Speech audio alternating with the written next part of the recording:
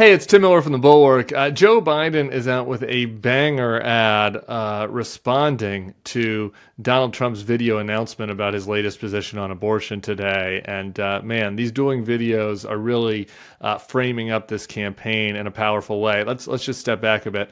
So Trump, ever since the campaign started, basically has not settled on what his position is going to be on a national abortion ban. Today. This morning, with great fanfare, he announced a video. It's a 4-minute long video, rambling, where he gives his position, which sums up to basically he wants the rules to go back to the states, laws to go back to the states. We'll just play a little clip of it here. Many people have asked me what my position is on abortion and abortion rights, especially since I was proudly the person responsible for the ending of something that all legal scholars, both sides, wanted and in fact demanded be ended. Roe v. Wade. They wanted it ended. My view is now that we have abortion where everybody wanted it from a legal standpoint, the states will determine by vote or legislation or perhaps both, and whatever they decide must be the law of the land, in this case, the law of the state. Many states will be different. Many will have a different number of weeks, or some will have more conservative than others, and that's what they will be. At the end of the day, this is all about the will of the people. Okay, so it goes on much longer than that, but the gist of this is Trump wants credit for overturning Roe, but wants wiggle room on whether there's going to be a federal ban on abortion. Now, there are a lot of problems with that. The Republican Speaker of the House, Mike Johnson, would support a federal ban on abortion. Trump didn't say whether he'd veto something like that. Trump's going to have to vote in Florida on an abortion ban. It's going to be up on the ballot this year. I didn't say what his position is on that is. So there's still a lot of wiggle room with Trump. The Biden campaign, though, took an opportunity to respond to that with an ad today. And this ad, to me, I think it's just really important when you think about who they're trying to reach with this ad, because there's a lot of times abortion ads from the left really focused on reaching activists, reaching the Democratic base, which is important. But this ad, I think, is really strong in reaching out to kind of gettable voters, former Republican swing voters, the type of voters that we talk about a lot here at the Bulwark, because a lot of us are these voters. This ad, it's just so moving. It's just out in the last hour. It features a woman named Amanda in Texas. And I want to play the full ad. So let's watch it all here, and then I'll be back on the other side to talk about why it's so important. So this is one of our willow boxes. This is just filled with some of the things that we had started gathering for her while I was pregnant. Yep. Here's her little baby book. This is the outfit that she was gonna maybe wear home from the hospital. All of these. This is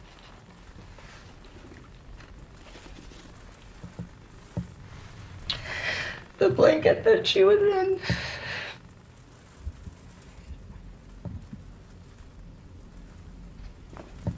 And these are her little footprints.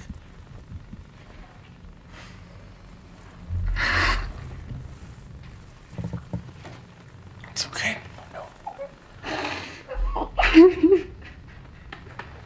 I'm Joe Biden, and I approve this message. Look, this isn't to minimize anybody's story with regards to abortion or care, medical care for women.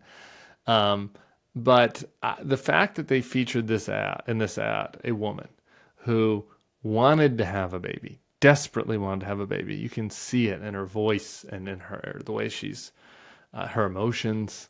The story about the little feet, it's just heartbreaking. So this woman desperately wants to have a baby.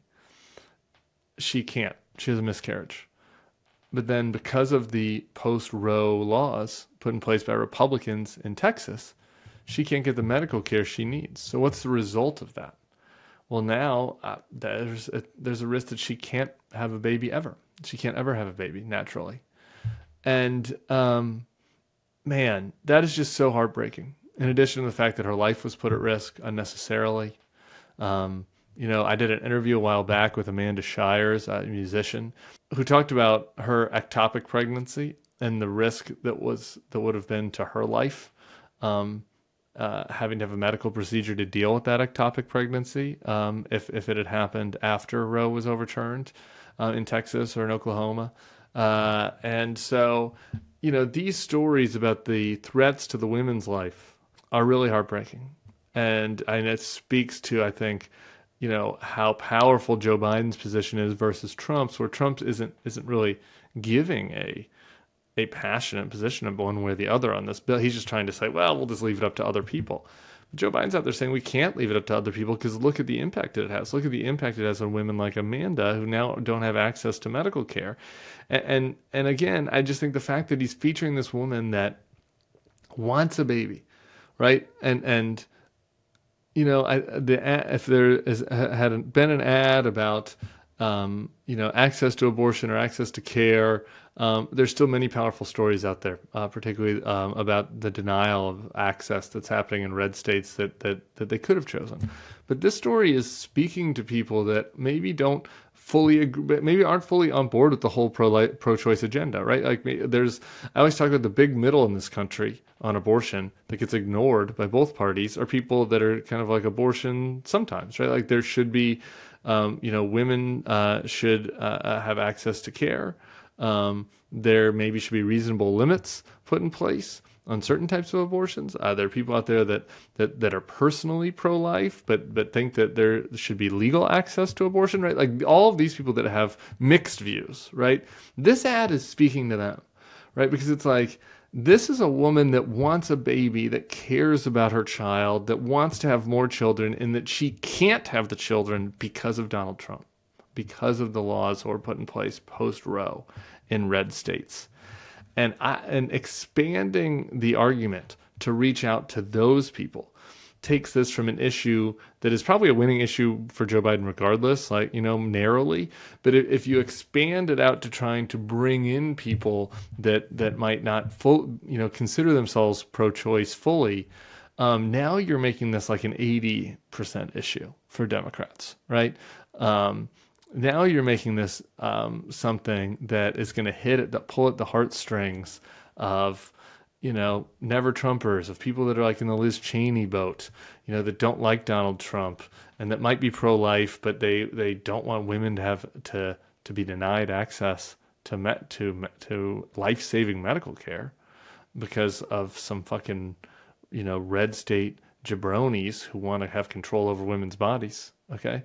Like expanding with a message that reaches out to those folks, doing so in a way that is as powerful as this, telling Amanda's story, not softening the edges, but just giving people the real, authentic story.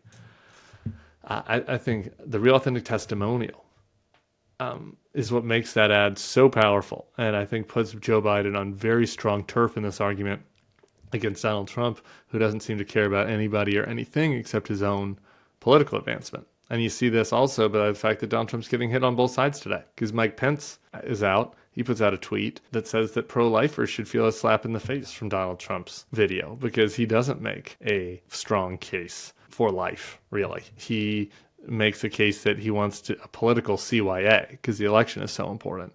And so he wants to have it all ways on abortion.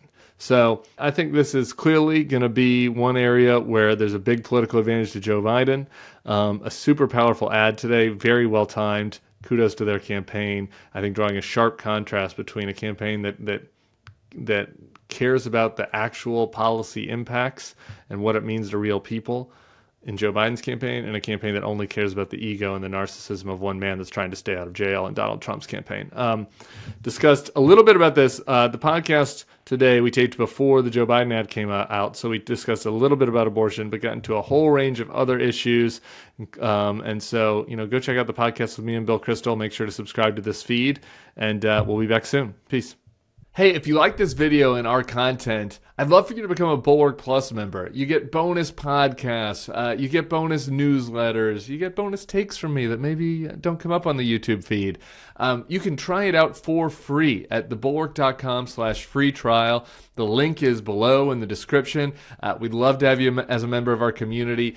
We have great commenters and great opportunities for people who want to protect democracy.